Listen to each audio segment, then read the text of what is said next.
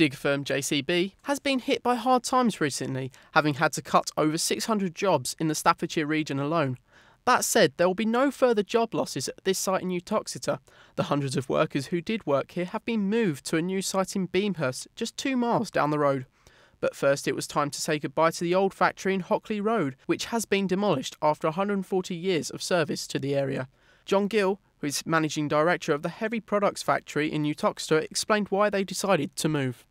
Yeah, so basically this is a very limited site from an expansion point of view. We needed more volume, more capacity, so we decided several years ago to build a new factory with more capacity.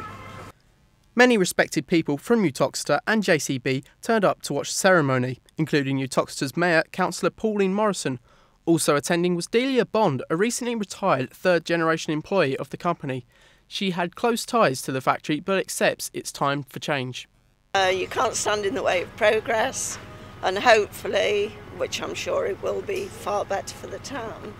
But yes, I am sad to see it go.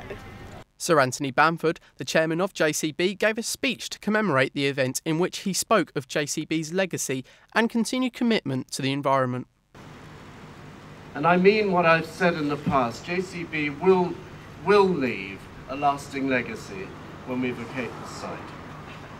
Uttoxeter is very close to my heart because it is the town where my family has long been associated with for so long, for almost 200 years. It's quite a long time to have been in business in this area.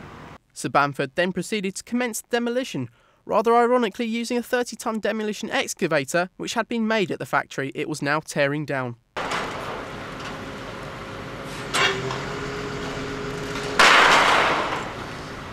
And so, while this factory has been reduced to rubble, it would seem that JCB's links to Uttoxeter remain unwavering.